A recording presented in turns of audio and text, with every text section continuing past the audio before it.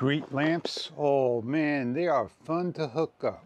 I have here is a small street lamp, about 140 LEDs. It's got a PIR sensor and it will sense 10 feet or more. And you need a full day of sun to get this thing running. Now what we're gonna do is open up the box and show you how nicely these things are packed. They have the instructions and guides. They got the pieces that you need to hook up. And this is the very first piece we're gonna hook up on a pole. Grab yourself a screw gun, grab yourself some screws, and let's get going. I place mine right here. I get the sun in the afternoon enough to brighten up. These are the screws, bolts, and hardware that you get. And depending on your area of interest, you'll use what you want. You're gonna need a couple of things out of here. I need to put this bad boy on like so. I have a nut that goes in here. And I have a bolt. I got one more to hook up. Before you lock this down, you want to adjust your angle and then lock it in. As that sun rises, this bad boy's gonna light up. In order to test it, you turn it on and you wait for nighttime. This is charging. It shows a small red light.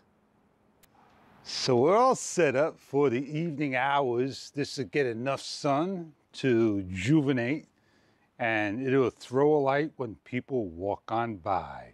So what I may do is just come on out here and do a test run. We're gonna wait for the evening hours now because we have to let this thing charge up all day, get enough juice for the 2000 plus milliamp battery for the 140 LEDs to shine bright at night.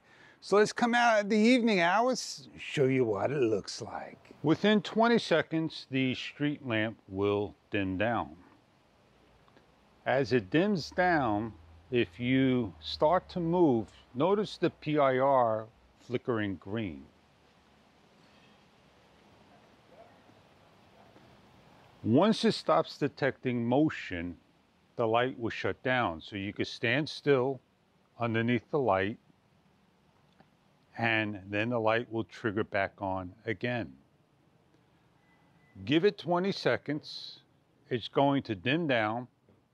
And then once I start to move, it will detect me. And that is how the street mini lamp works. For further information about the mini street lamp, you may want to check online. The mini street lamp is very easy to install, as you've seen in the video, and can be placed anywhere imaginable.